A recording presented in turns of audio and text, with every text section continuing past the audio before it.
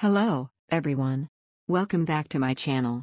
Today, we're diving into the exciting world of penetration testing and exploring the Metasploit GUI tool called Armitage. If you're interested in ethical hacking or cybersecurity, this video is for you. First things first, let's take a look at the Armitage interface. As you can see on the screen, it provides a user-friendly and graphical way to interact with Metasploit, which is a powerful penetration testing framework. Armitage offers several key features. Host management. You can easily discover and manage target hosts. Exploit automation. Armitage simplifies the process of finding and exploiting vulnerabilities. Session handling. It provides a dashboard to manage active sessions. Reporting. You can generate reports for your tests. You can easily install this tool in your Kali Linux or any other Linux distro just by typing the following simple command in your Kali Linux terminal. After installation, type Armitage to start Armitage on your computer. Let's start with host discovery.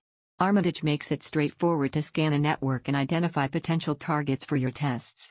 You can use Nmap integration to accomplish this. Once you've identified your target, Armitage assists in exploiting vulnerabilities. It offers a wide range of exploits and payloads that you can easily select and launch against the target host.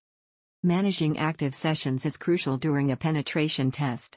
Armitage provides a session handling interface where you can interact with compromised systems, explore their file systems, and perform various post-exploitation tasks. Finally, Armitage helps you keep your tests organized by generating comprehensive reports. These reports can be useful for documenting your findings and sharing them with your team or clients. So, there you have it. Armitage is a fantastic graphical front-end for Metasploit, making penetration testing more accessible and efficient.